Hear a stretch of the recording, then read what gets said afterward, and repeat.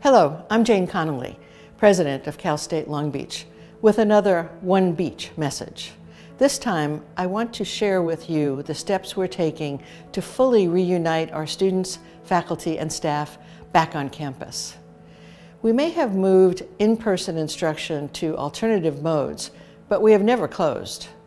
As you've seen in some of our earlier OneBeach messages, faculty and staff members have been working hard, and our campus has remained open throughout the pandemic.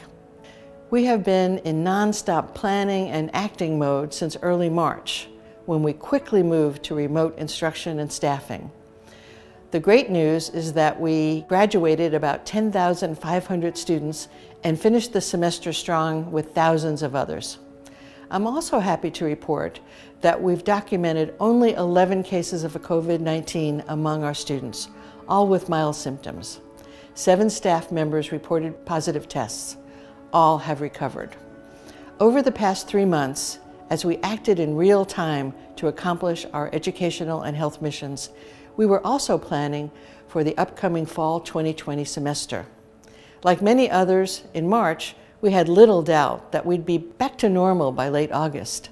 Sadly, despite gradual reopenings in our society, we know that will not be the case, as the virus is still spreading and ravaging some of the most vulnerable members of our community. When it comes to returning to campus, we must first balance a number of health and safety concerns. The safest strategy is to use only remote instruction until there's a vaccine. But there are other forces that make that impossible. Here are a few of the variables. Guidance from Long Beach and Los Angeles County Public Health Departments, identifying especially the optimal size of gatherings for safety. Further guidance on physical distancing students and faculty in our classrooms, reducing classroom capacity by as much as 75%. Course offerings that cannot be delivered remotely. Assurances that our students and employees will follow public health guidelines for physical distancing, hand washing, and mask wearing. The ability to clean our buildings frequently to reduce surface transmission of the virus.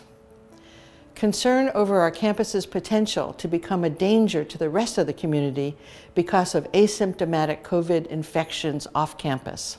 There are many more issues, but these rise to the top of my list. Currently, we imagine offering a little more than 355 sections of classes in person, in contrast to last fall when we opened 9,700 sections.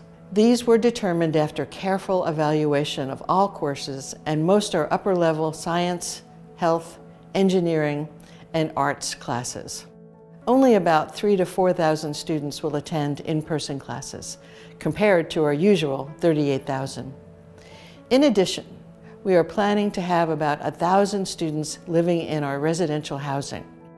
Some of these will be our athletes, who will return gradually in compliance with safety protocols from our public health advisors and the NCAA. Also, we will be transforming our dining to grab and go, provide staff with appropriate PPE, and open only about half of our buildings so that frequent cleaning is possible in the remaining buildings. You may have read that other universities are planning for in-person fall semester, and you might be wondering, why not the beach? It remains to be seen whether these universities actually will be primarily in person when the start dates arrive.